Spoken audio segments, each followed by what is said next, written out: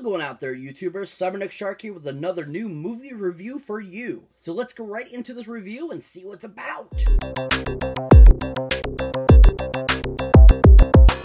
So the other day, I had the chance of getting to see a great new holiday movie that is kind of holiday movie, but also a sequel to a previous non-holiday movie. And that is the great and awesome sequel, A Bad Mom's Christmas. Now, A Bad Mom's Christmas is like I said, a sequel to the original Bad Moms that came out in 2015. And it just was an all-around awesome and amazing and just excellent sequel. I really feel that this is even better than the first one. It was so stinking funny. Now, this movie was directed by the same duo that directed the first film, Mr. John Lucas and Scott Moore. Now, Josh Lucas and Scott Moore also have directed a couple other films, too. Well, to mention, they originally directed the original Bad Moms, which was a great, successful film and just a fun and all-around silly film.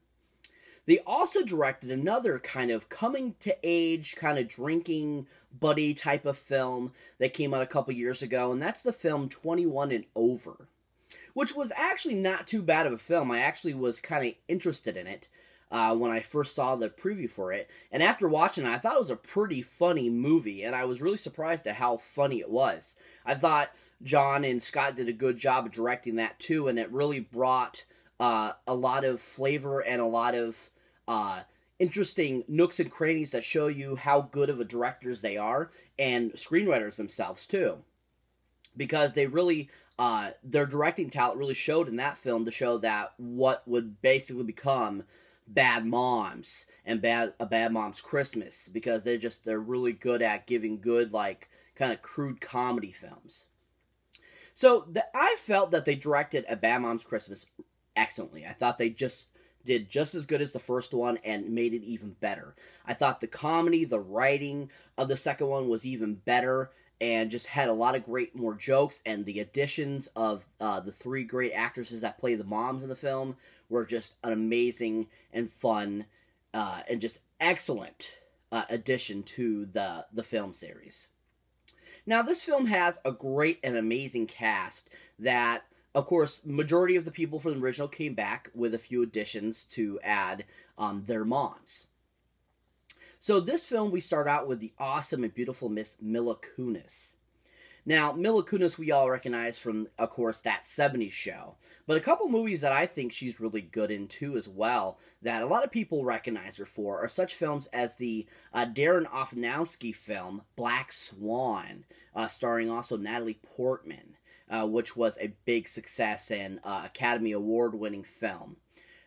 Mila Kunis' character in it was really interesting and very dark, and I really enjoyed that. And I thought it was a different kind of take for her on films, because usually she does comedies, like rom-com type of films, and I just felt that it was a new addition to her acting credits, and showing that she has another side to her. She also was in another great film that I absolutely enjoy, and thought it was a seriously funny film, and that's Friends with Benefits, starring the awesome Justin Timberlake. And Friends with Benefit kind of reminds me a lot of the other Natalie Portman film, No Strings Attached, with Ashton Kutcher. And I feel that those two films are very similar in a way. And if you ever notice, sometimes they pair them together on, like, double disc sets and stuff like that. But all around, it was just a fun kind of rom-com comedy and just a fun film. I thought their chemistry was really fun, and I thought it was just an interesting film. Now, Mila Kunis once again reprises the role from the first Bad Moms, and it was once again just a great and awesome characterization and role. She was really awesome in it, really funny, and just all-around pleasure to see again in the film. I thought she did a great job in the first one, and I thought that she brought a lot more interesting aspects to this film. Even though it's almost basically the same kind of premise as the first film, her character evolves a little bit and kind of, runs back into the old pattern, but then realizes with her friends, no, we're going to take Christmas. We're going to take it back. We're going to be these bad moms. And she brought a lot of great and interesting new characterizations to the film, and she was just a pleasure to watch in the film. We also have in the film returning the awesome and beautiful Miss Kristen Bell. Now, Kristen Bell is just an amazing actress. I just absolutely love her in everything I see her in. I think she's just a hoot. And I think she's just super funny. Now, a couple movies that I feel that she was really good in and that are more recognizable to me, but some people might recognize her as, in these films because they're newer. And at the same time, though, one of the films is actually based off of a TV show she was on. And that, of course, is the Veronica Mars movie, which was a really good movie. I actually never watched the show, but after watching the movie, I definitely want to watch the show because I thought the movie was amazing. And just Kristen Bell was so awesome in it, and it was just fun and all around just a joy in it. And just was super funny, and that whole trying to solve the crime type of thing was really awesome, which I love that aspect of movies. I love type of shows like that, and it just was an all around really well done movie. I was so psyched that they got the crowdfunding to make the film because it was such an amazing film. I hope they make future ones in the future because Veronica Mars is an awesome character. Another film that Kristen Bell was in that I really enjoyed was the awesome 2016 film The Boss with Melissa McCarthy. And I just loved her character in that. Thought it was super funny. Loved her as that mother type of role and trying to take care of Melissa McCarthy's character, who is like this big bad businesswoman. And she just was a fun and a hoot in it as well. And she brought a lot of great, of her own personality to the character, I felt. Because if you ever watch her in interviews, she's very similar to this character that's in The Boss. And she just, it was fun. It was a funny movie, and she was really good in it. And she was a great addition to the film. Just all around awesome. But in Bad Moms Christmas, she did an amazing job again playing the same character. She brought, great emphasis. Once again, just kind of like Mila Kunis, she brought a lot more characterization, a lot more funniness to this character this time around. She just was a real pleasure and just a real fun, addition to the film again, and just a fun leading lady in the film. We also have returning in the film, also another great actress, comedian, but also just a beautiful person, just beautiful, is Miss Kathryn Hahn. Now, Kathryn Hahn has been around for, 20 plus years now in the industry and just is a super funny actress. And everything she's in, she's always super funny. And one of my favorite roles of hers is actually her short part that's in the awesome film Step Brothers as the wife of Adam character in the film that's supposed to be Will Ferrell's brother in the film. And she's just so stinking funny in that movie. She absolutely makes me die laughing every time I see her in that role. And just some of the lines she says were just so well done and so just on point. And you cannot help but to laugh at them because they're so stinking funny. And she just brought a lot of great, chemistry to that film and was a great addition as well. Another awesome film she was in that I totally forgot she was in, because it's been a while since I've seen the movie, but it's an awesome film with the awesome Kate Hudson and Matthew McConaughey from the early 2000s, How to Lose a Guy in 10 Days, which Kathryn Hahn plays one of Kate Hudson's friends in the film, and I totally had forgotten that, and I watched it again recently, and I was like, oh my gosh, she's so stinking hilarious in this film, and just, she was such a great addition to that film, because she just brought a lot of funny, once again, one-liners that were just so stinking funny, and she was just an awesome pleasure in the film. She just is a great comedian, and I wish she was in more movies because she is just so stinking funny. But bringing her character back to life in A Bad Mom's Christmas was just a great pleasure again. I love her evolving character in the film. I love how she's gone from, this just promiscuous woman to kind of altering and wanting to become more of, have a relationship more, be more home with her son, be more responsible. I love that, evolution of that character, and I thought Kathryn Hahn did an amazing job bringing that to life. And her chemistry with with the awesome character in the film that plays her kind of like date in the film, was just so stinking perfect and hilarious. They played so well off each other, and it was so stinking funny. And it's just one of those movies in that characterization of that character that just made the movie such a good movie. And she really does have a lot of the best one-liners in the film. She really does. So it was great to see her again in the film. Another great pleasure, great addition to this film. We also have in the film an awesome new addition to the film who I absolutely think plays the greatest evil, straight-laced type of mother figures and all kinds of movies that she's in. I just think she's absolutely hilarious and plays that straight-laced kind of person so well, and that's Miss Christine Baranski. Now, Christine Baranski, we all know from such films as Mamma Mia, and we know her as Leonard's mother in Big Bang, and so forth. But a couple of the roles that I think she was really awesome in and that I really enjoyed her in was, of course, the 1996 film, The Birdcage, with Gene Hackman, Robin Williams, and Nathan Lane. And I love, even though it was like a short part in the film, I still think she brought a lot of new different flavor compared to her other characters in films. But still was kind of like that mother role where she didn't really want responsibility of the mother, but she was like very straight-laced and, very businesslike. And it was a great role. She was also in another great film that I really enjoyed. And that film was the 2015 musical film Into the Woods. And she plays an interesting character in the film. I really haven't had a chance to see the movie, but I love all the previews I've seen for the film and some of the music that I've seen short parts of the film from. And just, it was a great role that she played in it, and her singing voice was amazing. But she actually got a lot of claim to fame for that role, and it really, brought her some more attention for how great of an actress she is.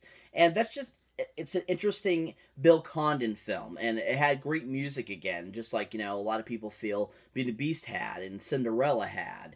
And just Christine Baranski's character in that was just an interesting character, and very different from her other roles. But still, once again, that kind of straight-laced, evil stepmother kind of feel, or just mother feel, which she tends to always play. But in A Bad Mom's Christmas, she was awesome. I absolutely loved her as Mila Kunis's mother. She was super funny. Her vulnerability in the film was amazing and just super awesome. I loved seeing her kind of become more of a mother and becoming, interesting like she is and just being awesome like that. And that was just something I really hadn't seen from her characters in other films. And I thought it was absolutely brilliant. And I just thought she was a great addition to the film. Another awesome actress that's in a new addition to the film is Miss Susan Sarandon, who, no matter how old she gets, she is goddamn gorgeous. This woman is like sex appeal to the T, kind of like Sophia Loren.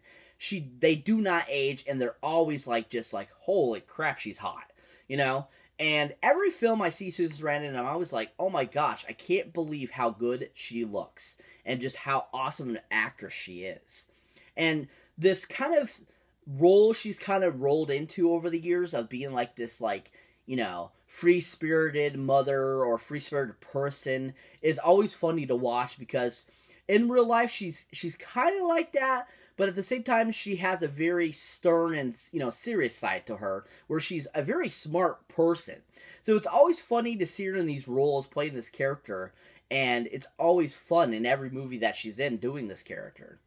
And she brings a great presence to this film, and it was just a great addition to the film. Now, a couple films that she was in that I think are just really good roles are, of course, the 1995 film, or 1993 or 94, I can't remember exactly offhand, is the awesome film The Client with Tommy Lee Jones and Brad Renfro, which she just played an amazing character in that film. It was just all-around great film. Along the lines, to me, of The Fugitive around that time, and the films like The Pelican Brief, The Firm, It's one of those great, awesome, based on a book film that just was so well done. And Susan Sarandon was awesome in it. She was also in another great film that was a Disney film that just was all around fun and had a great cast with Patrick Dempsey and also Amy Adams in it. And that's the film Enchanted, which was just an awesome film. And I loved her as kind of like the Maleficent evil queen woman. And she just was so super, like, evil in it and just awesome at the same time and so charming. And I just absolutely love that role. But like I was saying, in the film A Bad Moms Christmas, she was just awesome. I loved her as Catherine Hahn's mother. She was, that same character, like I said, and she brought a great new character to the film series. And hopefully, I hope if they make another film that they bring, her back playing Catherine Hahn's mom, and she has, a bigger role in it, because she was just so fun in it and just super funny as usual.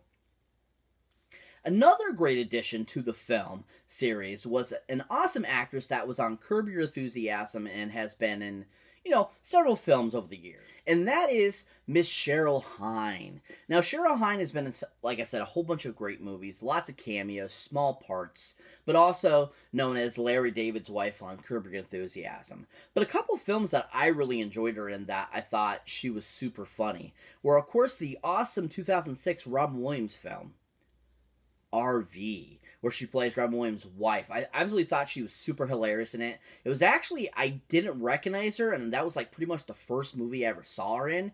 And I was like, this lady's kind of funny. I was kind of impressed by her, comedic timing and comedy appeal. And I thought she was super funny because I actually hadn't watched Curb yet, and that movie made me really want to watch Curb Your Enthusiasm because I just thought Cheryl Hines was really funny. And she just, brought a lot of great, comedy elements and just funness to that film. And of course, because Robin Williams was so amazing, was such one of the greatest comedians of all time. He was so stinking funny in that film with her, and they just worked off each other so well. And it just was an all-around awesome Barry Sonnenfeld film. One of my favorites of Robin's. I just thought it was such a great film, and Cheryl Hines was a great addition to that film.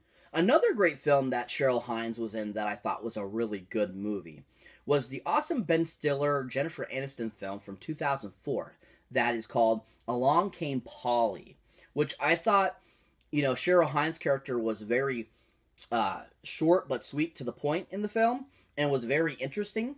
And just she brought a lot of great chemistry to the to that short part that she put into it. But it was super funny because she was kind of like evil, kind of like, boss character, but even though it was like very short and like to the point, the characterization, she still was super funny though, because she was like so straight-laced about it.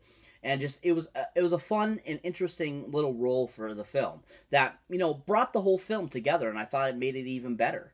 And I thought just, Cheryl Hines is a great, comedian, I feel.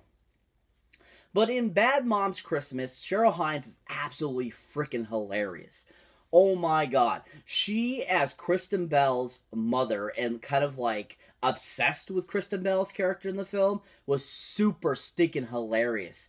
Her wearing the, sweaters and shirts with her picture on it, the awesome, pajamas that she's wearing, and like, she always wants to be right there watching what her daughter's doing. She was absolutely probably the best part of this film because she was just so stinking hilarious. I absolutely enjoyed her in it, thought she was awesome and excellent, amazing in the film, and just was a super amazing addition to the film. I really hope if they make, like I said, another one, she's also in it along with Susan Sarandon and also Christine Baranski, because they were all just great additions to this awesome film. Just all around fun film. But if you're not familiar with what A Bad Moms Christmas is about, basically what the premise of this one is they're trying to basically take back Christmas from their moms, because their moms have come to visit for Christmas, and basically they're like wrecking their lives again, like in the first one where they don't really have control of their life. So they decide, the three of them, Kristen Bell, Mila Kunis, and Kathryn Hahn, to basically take back Christmas and make Christmas how they want it, instead of how their mothers want to do it. And pretty much that's the premise of the film. And really it kind of focuses more on Mila Kunis's and Christine Baranski's relationship more than the others. But still, the others two play kind of a pivotal role in the other characters as well. But that's pretty much what the premise of the film is. And it was a super awesome premise. Super funny. Just an amazing film. Giant 10 golden movie boxes up on this one. It was a true entertainment joy. I mean, this is what Hollywood is about. It's about entertainment value, and that's what this film was. Super entertainment. And it was an amazing film, and definitely looking forward to adding this to my collection. It was just so good. Amazing, amazing film. Looking forward to watching it again eventually, because it was just so good. So that's it for this movie review, guys. As always, thank you for watching. Thank you for liking. And also, thank you for subscribing if you've already subscribed. And if this is your first time here, or if you haven't subscribed yet and watched my previous videos, what are you waiting for? Click that subscribe button so you don't miss one of these awesome movie reviews or any of my awesome videos. As always, keep your eyes out for any older, newer videos you might not have seen mine yet. And as always, please check down that awesome link down below about the awesome horror pack. Especially if you're a horror movie buff, what better way to get horror movies, and different ones every time, than right to your door for a low price? And also, who wouldn't want limited editions that are in each box of awesome horror goodness that is exclusive to the awesome horror pack? Come on, people. This is awesome. Check it out. And if you're very much interested and want to join, let me know down in the comments down below so I can hook you up with an awesome discount in your first month. And as always, catch you in the next one.